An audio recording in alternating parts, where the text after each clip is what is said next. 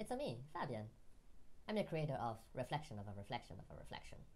I'm a synthographer and animator, and now we're going to dive deep in how I created this. Let's go.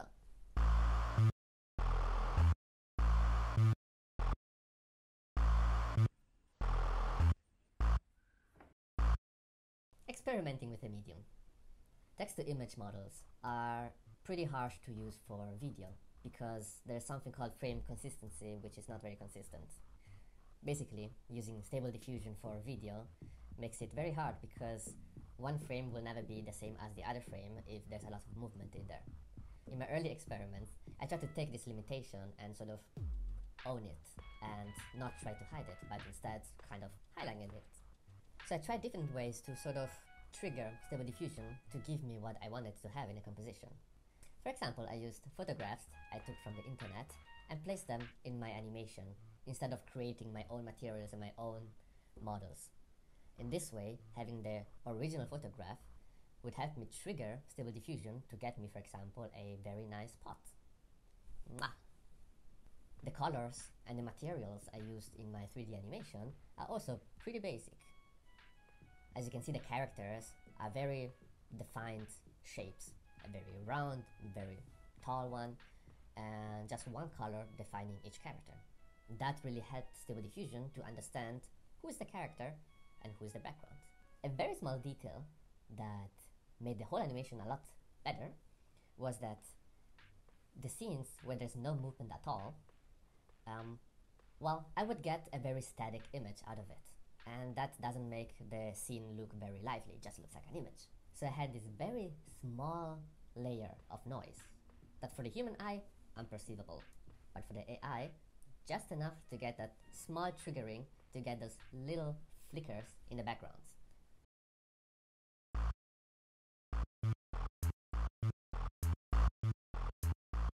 The models, or the characters? For the characters, it was a bit of a challenge to get a character design that would fit the way Stable Diffusion interprets images the best. I didn't use a normal Stable Diffusion model in itself, but I fine-tuned it with other data. So basically I had Stable Diffusion version 1.5, which already knows everything on how to generate stuff, but of course it did not know my new characters. So what I needed to create is a lot of data of my new characters and sort of make it learn to this little Stable Diffusion model. So at first I did a lot of experiment with Waluigi, the original one. I had a sample of, let's say, 30 images of Waluigi, the iconic one.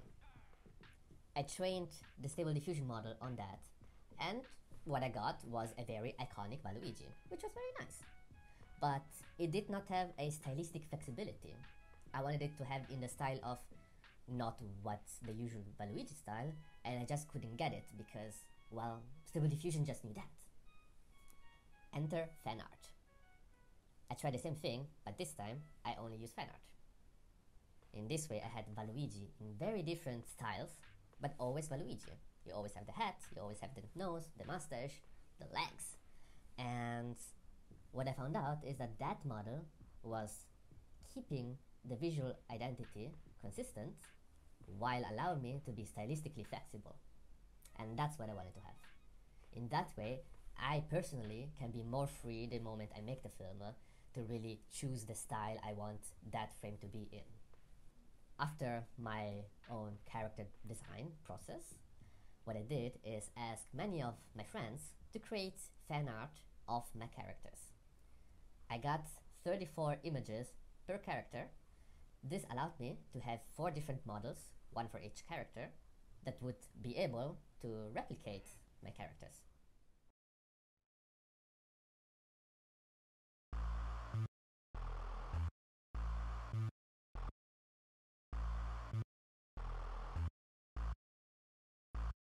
The video making process.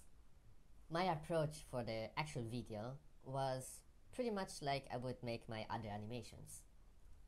I would create my 3D models in Cinema 4D. I would animate them, create a background, movement of camera, you know, the usual stuff. But this time, I kind of also needed to think how the frame would be then interpreted by Stable Diffusion. So at first it was a little bit of a back and forth communication between my frames, what I would create, and what Stable Diffusion would then create out of that. So sometimes I would understand, okay, this triggers Stable Diffusion to create this, so maybe the composition should be a little bit different. Or maybe this part of the background just mixes up with the characters and therefore I need to remove that. Another very harsh part of the process was finding the right seed. So a seed in Stable Diffusion sort of signifies the noise with which it starts to generate the image. So if I would prompt it with the same seed, it would always get me the same image, and if I would get a different seed, it would give me a little bit different looking image. So it was a lot about trying a lot of different seeds for every scene. Every scene has different seeds. In a way, it is a very dangerous workflow because you could get stuck hours and hours in trying one seed after the other and one prompt after the other without getting to an end.